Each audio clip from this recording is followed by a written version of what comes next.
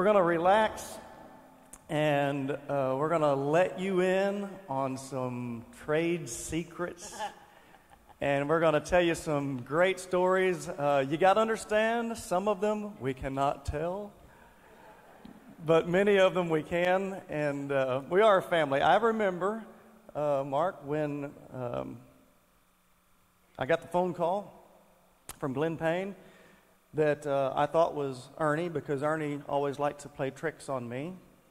Ernie knew how much I wanted to sing. He and I went to college together. You got to back up and tell the front part why I hung you, why it worked in the first place. Well, yeah, you will, because you're mean. Ernie knew how much I wanted to sing. He and I went to college together, and he knew I was eat up with this, and this is what I wanted to do, and we sang together in a college group in college. Then Ernie quit college to go sing with Squire Parsons, and then he got a job with the Dixie Melody Boys, and I was thinking, he's already had 2 jobs with 2 professional groups, and here I sit laboring in college. I don't want to be here either, and he has got to help me. He is my in into this. And so I called him on the phone one day. I said, Ernie, surely you can help me get a job singing gospel music, man. You're in it now. You got to, please don't forget about your little buddy back here. Please help me.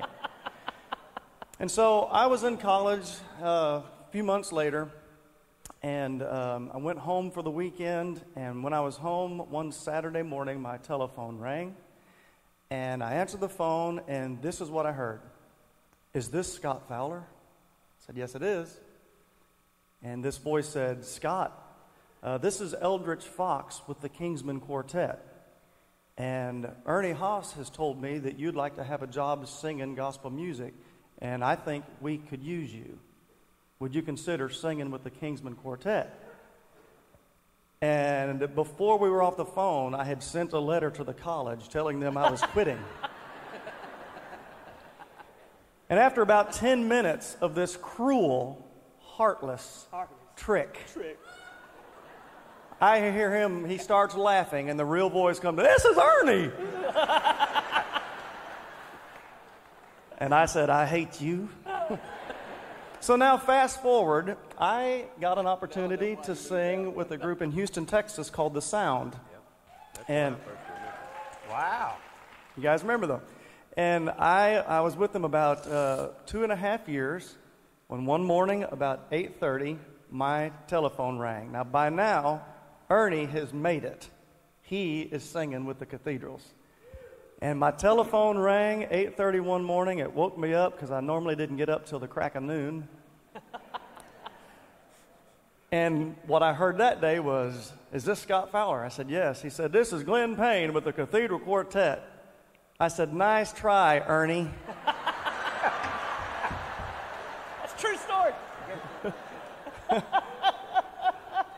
So right off the bat, I had told Glenn Payne, you're a liar. This is not.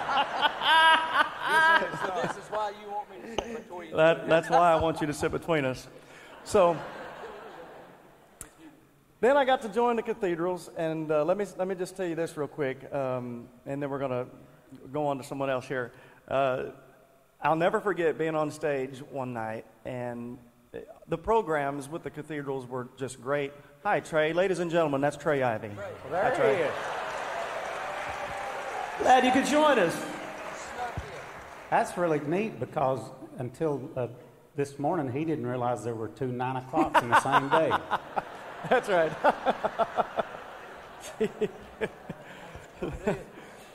So I'm finally on stage with the great Cathedral Quartet, and I am just in awe nonstop at George's ability to run a program and to call a program and to just make the audience feel like you're in his living room and make us feel like we're in the living room with him. And he just was great at it.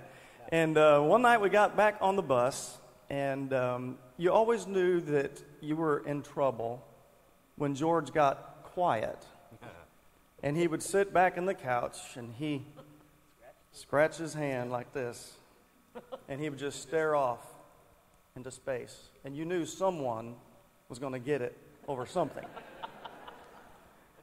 And so we're all just sitting there being real quiet and hoping it's not going to be us. And finally he looks at me and he said, Scott. When he laughed, you knew it was going to be good. He said, I know that my jokes on stage bore you.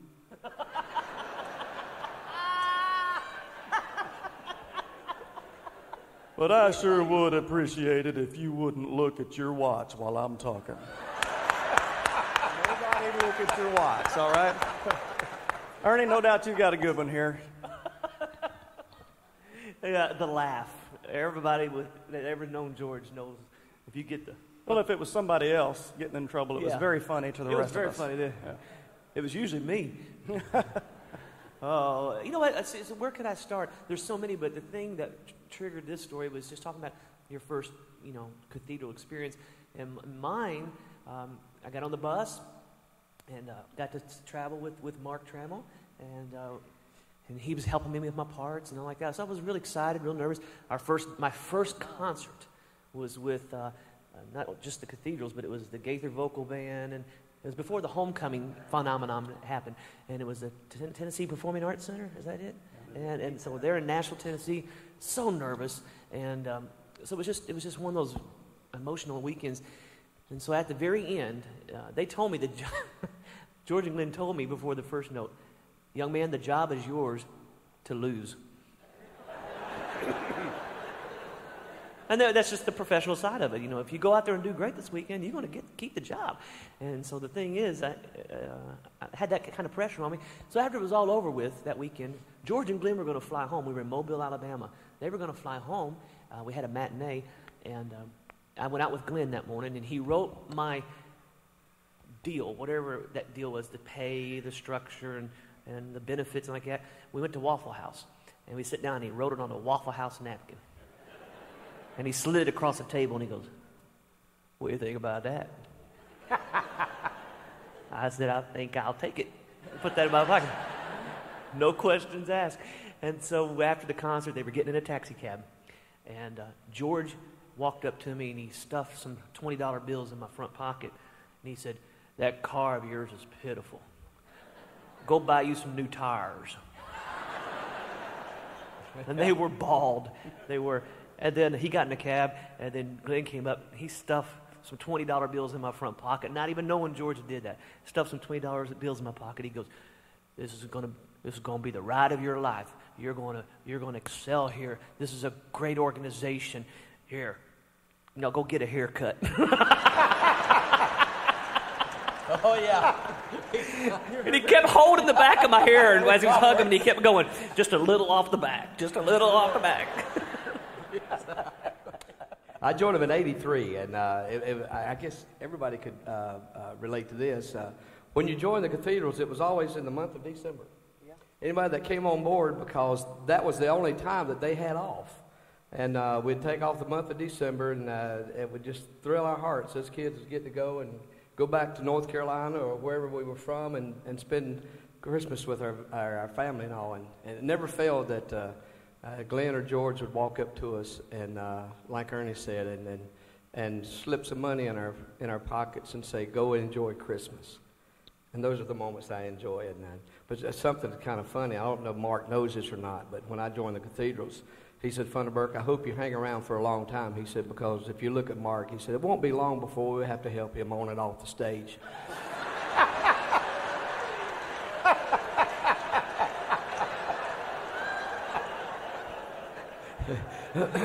So maybe that's why I'm back now. We got to help Mark on and off the stage. But no, those are the kind of things that George would always do. And you've heard us say this before, and it's so true. Once a cathedral, always a cathedral. Even after I was gone for a while. I mean, you never lose that feeling inside that you're a part of this family.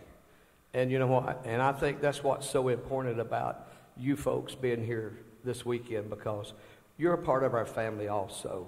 And there's nothing can take that away from us, because we're so thankful and so grateful that you are with us.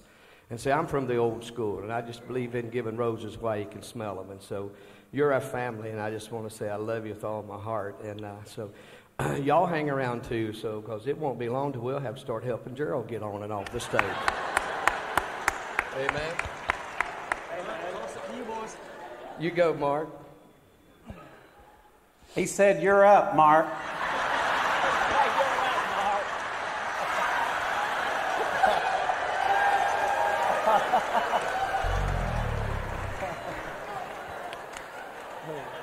Tell him again. Just 10 minutes ago, before we were walking out here, Mark said, Larissa, my wife, told me to go to the bus for something, and I can't remember what it was.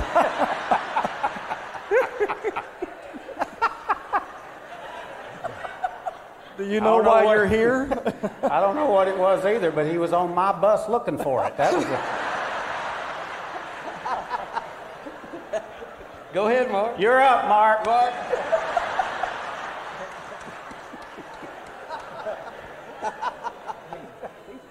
Well, now that you mentioned that, I did wake up for a minute. We were here in the great state of Texas, and George Johnson's brother, we called him Brudge. George gave him that name many, many years ago. He's in heaven now. But his name is Eugene. But we all called him Brudge. Brudge would go with us once in a while. Brudge was older than George. Brudge is the reason why George joined the paratroopers, 82nd Airborne Division. Brudge did it, and he told George, son, it's just too tough for you. Don't you dare do it. And George went right straight into it. Brudge would go with us on occasion, and Brudge is probably the biggest practical joker I have ever been around in my life. Where's Fred Privet? I know you're in here somewhere. Our driver. Okay, he's in the back. Okay, I see you. Oh, stand up, Fred. Stand up. Fred Privet. Yeah. Good man. Fred Privet stood behind the record table and drove that green bus and the black bus for many, many years. So he can vouch for this story because Fred was there when this happened. We were here in Texas, and I don't remember exactly where we were, but we were singing at a high school auditorium somewhere in East Texas. Brudge was with us, and he and Roger had made it up that they were going to let me know, just in passing conversation, that we were somewhere near a penitentiary. So that ought to tell you all where we were. I don't remember. Louisiana. No, it was in Texas. They have them here, you know. They actually use them. But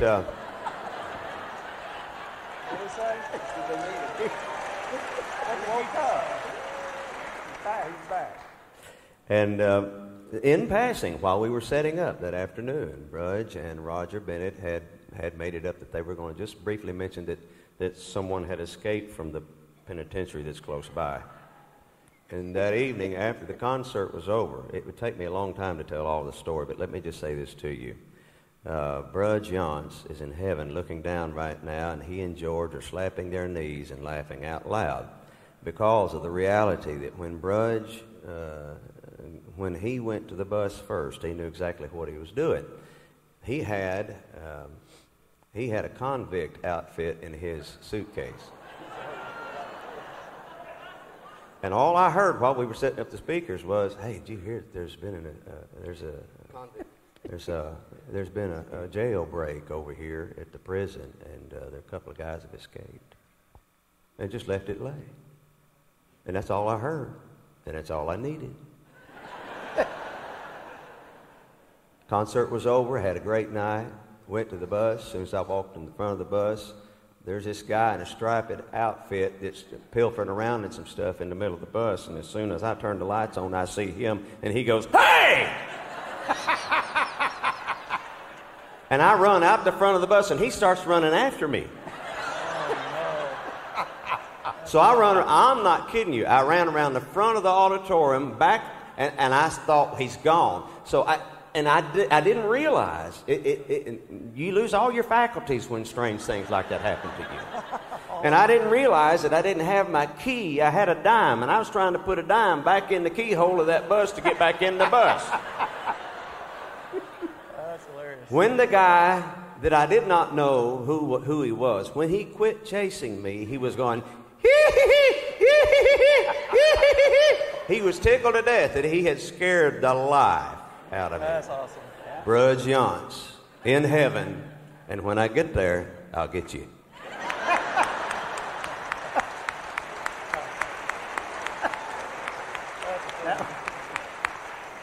That's the night you got saved, wasn't it? That's right. Yeah. That was the third or fourth time, yeah. I heard that as evidenced by some of the things that he said, he actually lost his salvation that night. He was hollering, "Help me, Jesus, help me, Jesus." I know that. I'm not real sure that's what I was hollering. God knows my heart. Amen. They didn't tell us, Landon didn't tell us what parameters to use in our stories this morning. So I didn't know, I mean, are we allowed to talk about the old men? I mean, and say stuff that they would have said that was funny to us? Like, and this is not making fun. Every one of us on this platform have said things on the platform that we don't realize we've said later. We say it wrong sometimes, you know, and then nowadays you send emails and tell us what we said wrong. But yeah, and you're very to the point. But anyway, back, you know, when we were with the Cathedrals, there was no email, so a lot of things just went in one ear and out the other. You didn't pay attention. We were in Tulsa, Oklahoma one night at ORU, and the Tallies were on the program with us, and they did a lot. We did a lot of dates with the Tallies back in the 80s. And Lauren Talley was about 3 years old at the time, just as cute as she could be, and it was Glenn's birthday. And we were backstage, and right before we walked out on stage, Lauren Talley handed Glenn a homemade birthday card with a picture she had drawn. It was just so cute. Well, Glenn was real emotional, and he just cried. It just blessed him, you know. And so we got out on the stage and started our program, and that was on Glenn's mind the entire night. And so about halfway through the program, between songs, he said, "George, can I say a word?" And George said, "Yeah, go ahead." And he said, "You know, today's my birthday." And everybody applauded, and he said, "Right before I walked out here on stage tonight, sweet little Lauren Talley gave me a homemade birthday card. Just blessed me."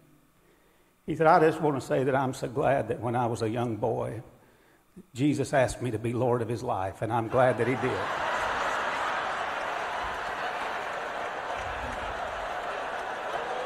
Well, if you remember, we used to have the piano on this side of the stage, and my back was always to the guy. So when I heard that, I thought, okay,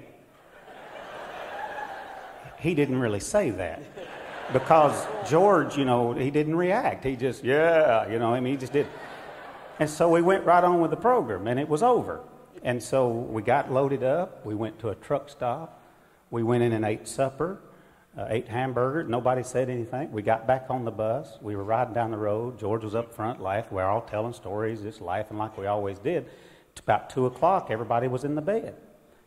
And I got in my bunk. Mark was on the bottom bunk, and then George was in the middle, and my bunk was on the top. So I climbed up in my bunk. Everybody was in bed. It was pitch dark in there. You couldn't see. And I'd been laying in the bunk about 10 minutes, I guess, rolling down the highway, and from underneath my bunk, I hear this voice, and he says, "Hey, Gerald." I said, "Yeah." He said, "Are you still awake?" I said, "Yeah, I'm awake." He said, "In case I don't wake up in the morning, I just wanted to tell you that I'm so glad that when I was just a young boy, Jesus asked me to be Lord of his life."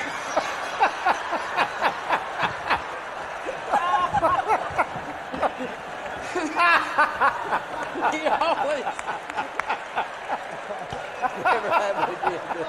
Never happened. George was just the master he never got in a hurry. No. He was the master at sitting back and thinking it through and waiting for the perfect opportunity to pounce. And he didn't do it because he was mean. No. He did it because he was a jokester. He loved practical jokes. He loved to be funny. He was that way on stage and off stage. I'll never forget, this happened to you, and this is probably going to be news to you. Ernie, your beloved father-in-law. So I don't know where it was, we sang, and Ernie just killed "Oh What a Savior." It was amazing. And people were standing and clapping and applauding, and it went on, and he did, man. I mean, it was an amazing performance that night, and it was just amazing.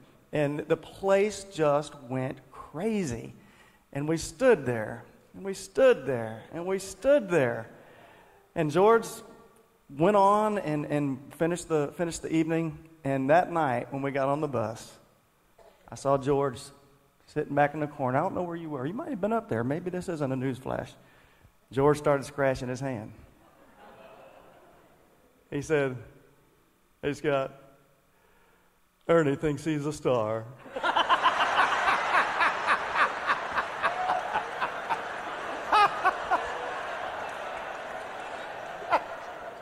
Yeah. He don't know I made him a star. I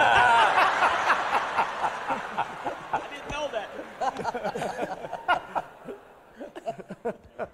I just remember when I joined the group, and about 2 or 3 months later, I met Lisa, and as George always said, lightning flashes and fireworks went off, and so about 8 months later, we were going to get married, and honestly, my car did have not only bald tires when I came up, it had a leak in the roof. I used to hold a cloth up to keep the water from coming in when it would rain. And on my way up to audition and sing for the Cathedrals, it was a torrential downpour, and the wiper blades were going like this, and all of a sudden it just came out of the arm just came off. And I'm driving up 71 with my head out the window, soaking wet, so it was just pitiful. And so I didn't have enough money. I didn't have enough money for a down payment on nothing. And so when we finally found a condo that we were going to move into, and after the wedding and all like that, I went to George and I said, "George, I'll pay you back every dime, but they're not going to lend me this money." He goes, "You let me take care of this." And so we met at the bank, and of course the banker knew George, and he had he always dressed to the nines anyways, and but he put on his suit and tie and walked in there at that banker, and we sat in front of that desk, and he kind of showed him, and it wasn't that much, but he just looking at it. George had his glasses on his nose, and he's looking at it, and he goes, "Sounds good, sounds good." And he goes, "Now, George, Mr. Yance, how long has this guy been employed with you?" George's like, 6 months. And he goes, "You sure you want to co-sign a loan on somebody who's only been with you 6 months?" And George was in the midst of writing his name, and he goes, "He ain't going nowhere."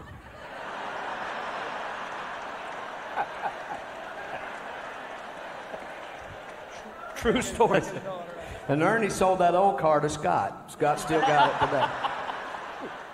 Ernie, would you go with me to the bank? That cracked me up. I got to tell you this story. Cracked me up. This involved Danny, and I hope you remember Have you this. noticed how we're not telling any stories on ourselves? We're picking on everybody. But this does involve Danny. We used to work for a promoter.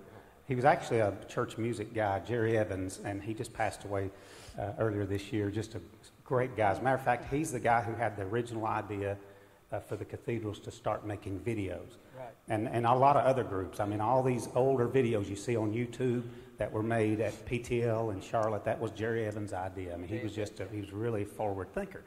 And so we worked for him a lot. And whenever we would sing in Mobile, Alabama, where he lived, he would invite us over to his house for lunch.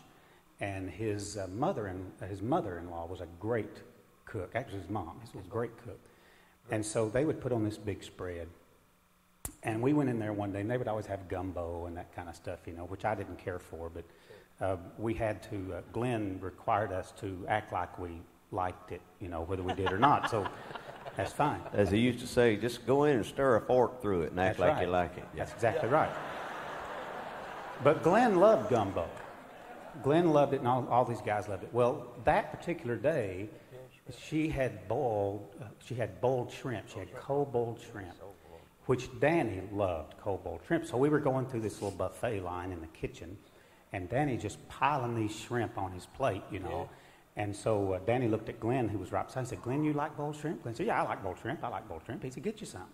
So Glenn got him some boiled shrimp, and we all went into the dining room and sat down around the table. And so this was the appetizer. So we were all just...